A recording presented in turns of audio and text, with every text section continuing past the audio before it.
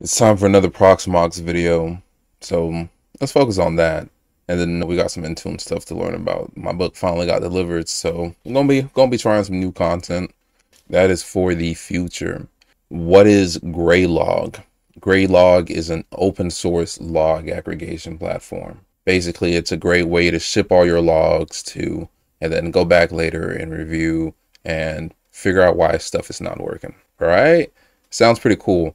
What's even cooler is the actual interface itself. Let me get my working instance pulled up. So this is my current Graylog instance.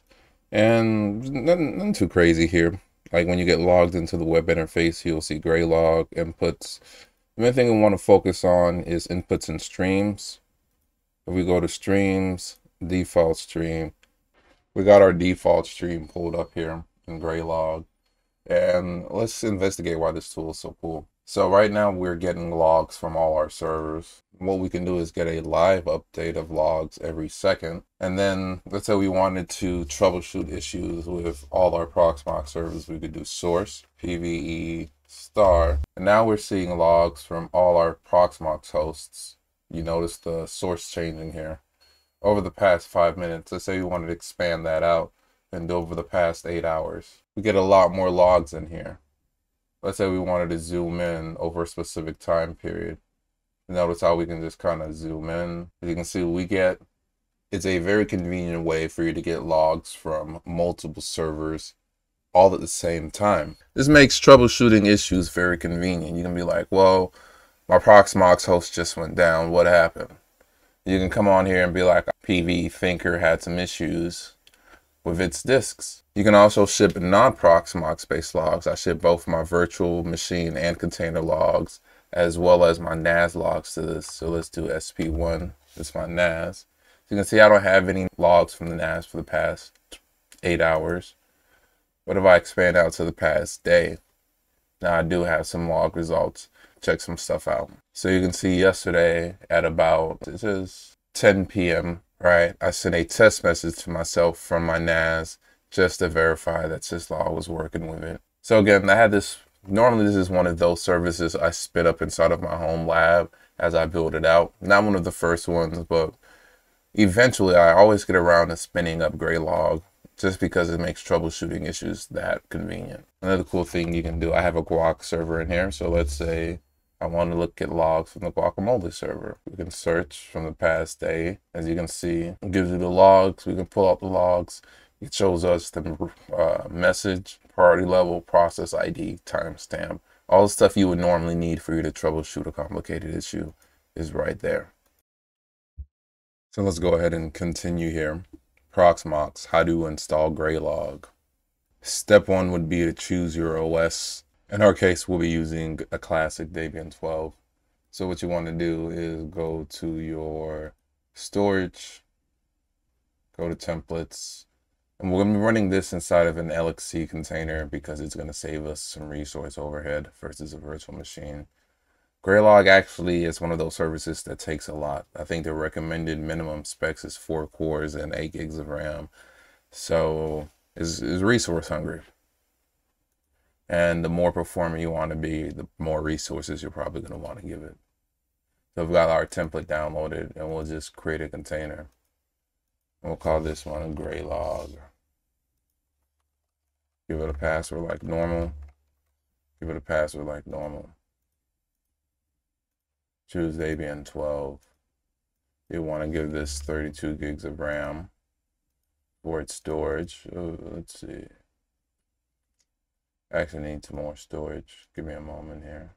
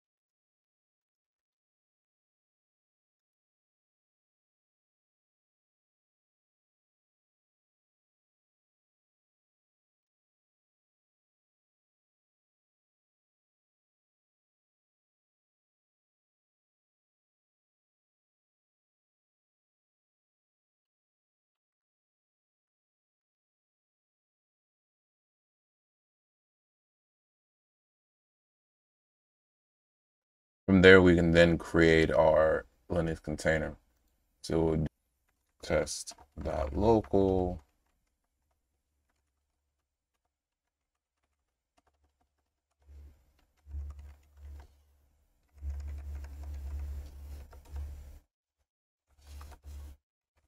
And its DNS address is going to be 1.1.1.1. After that, we create the container. Let's give this a second or two to spin up.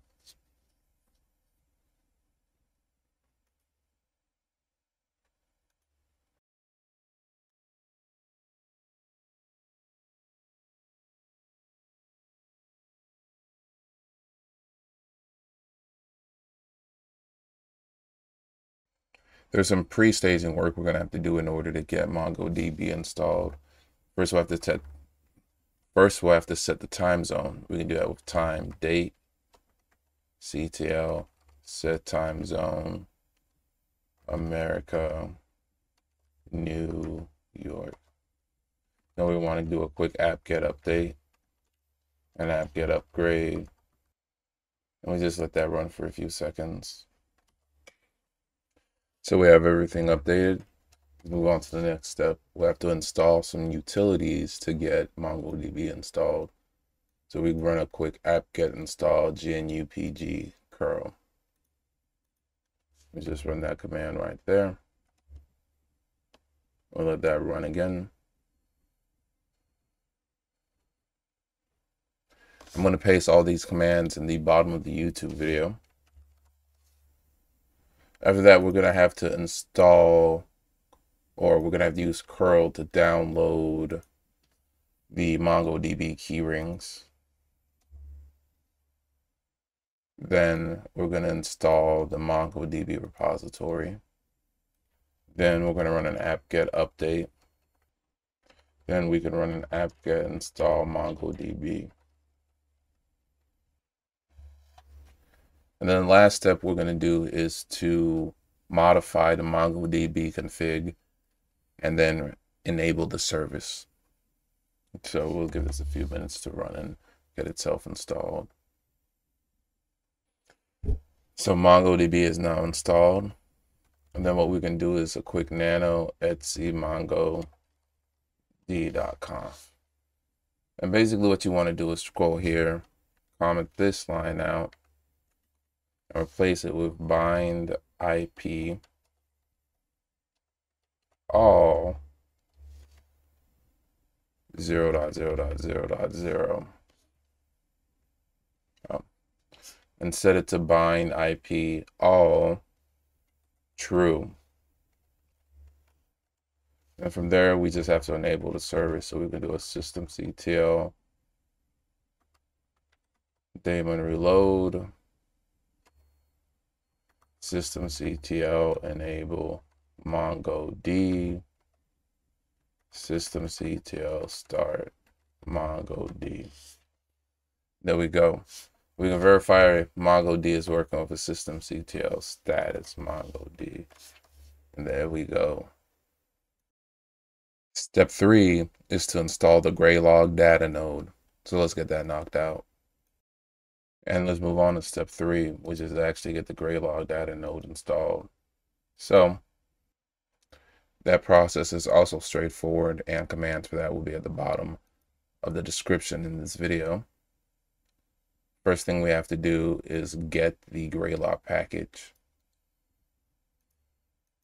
I'll pull this URL from the Graylog wiki, and it's either going to be down here, or you can Google search the Graylog install instructions and click the correct instruction for whatever operating system you're installing this on. We use wget and we pull the package directly to our system.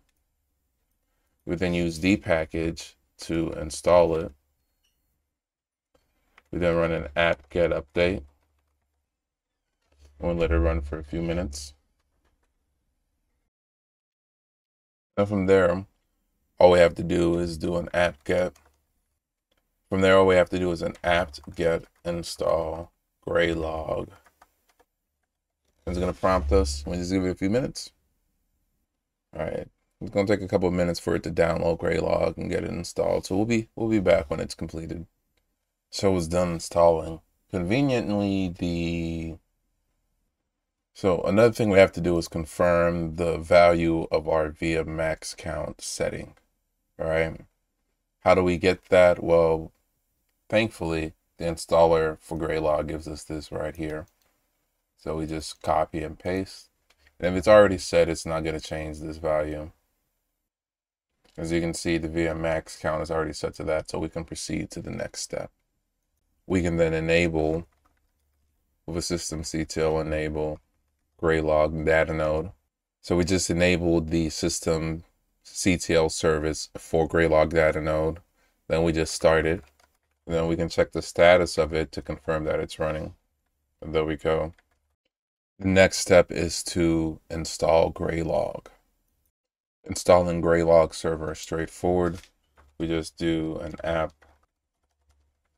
get. We just do an apt get install -y Graylog server. We'll give that a few minutes for it to do its thing. After that, we enable the Graylog service. You can just copy and paste these two commands here. But you don't want to go ahead and start it. You have to edit the config file first. So then we do a nano etc Graylog server.conf. You scroll down and notice we need to enter this password secret value. So what you want to do is go back into our Graylog data node file, and you want to copy this password secret value. And in order for your data node to talk with the Graylog front end, these password secret values have to be the same. So you hit a quick Control X. After you've copied it, you then go back to the Graylog server config file, and you'll make sure password secret is set to the same value. Now, technically, you can set a separate root SHA password. I don't like to do that. I just go back to the data node config file one more time. If you are running this in production, I would highly advise that you do set a different root password. But you just copy that. You go back to Graylog server config file, and you paste. And there you go. There's one more field you have to edit inside the Graylog config file. So there's one more field we're going to have to edit, and that is HTTP bind address. So you just go into Graylog. So there is one more field we're going to have to edit, and that is the HTTP bind address. So if you scroll down, you'll notice that's it right here. And you want to set this to 0000 and just save that. After that, we have to edit another config, but this is for the default Graylog config. So we do etc default Graylog server, and you want to update the heap size for Java garbage collection to half your system RAM. And you want to set it on both these fields right here. After that, we can do a systemctl start Graylog server. And let's check the status of it. And there we go. So now when we go to Graylog, let's get the IP address of this container. So this server is at 1106. So if we were to go to 192.168.1.106-9000, and we'll need a admin and password for this. Our admin is admin, but to get our password, we'll have to look at the log file of our Graylog server. So we would do tail-var log Graylog server.log. You'll see the password listed right here in the output of the log message, and you'll click sign in, and that'll let you get through the pre-flight sign in for Graylog. So we'll now need to configure Graylog with its self-signed cert. So we'll create a CA, set the lifetime of this to 1 year, create the policy, provision the certificate, and that's it. After that, your admin account and the web interface will be ready. As you can see, it gives us the IP that Graylog is going to be hosted on. So just let this run for a second or two. Okay, So once you're done, you'll be taken to the Graylog login interface. You can go ahead and log in like so. You can log in with admin and the password you configured while you were setting this up. After that, you go to System, Inputs. After that, you go to System, Inputs, and we're going to select a syslog input. In our case, we're going to do syslog UDP, launch new input. We're going to set the bind address to any, call this our syslog. Port is 5140, and launch input. And that's all you need to configure a Graylog input. We're going to go to my already running Graylog instance to show you what things look like once it's running. So let's go over here. As you can see, I have a Graylog instance that monitors all my hosts, right? And I can show events from the past 5 minutes and update this every couple seconds. You can see logs are flowing in pretty steadily here, right? It shows you different logs from my various servers. And that's it. That is how you install Graylog and create your first input. If you enjoy this content, please go ahead and hit subscribe. Otherwise, hope you have a great day.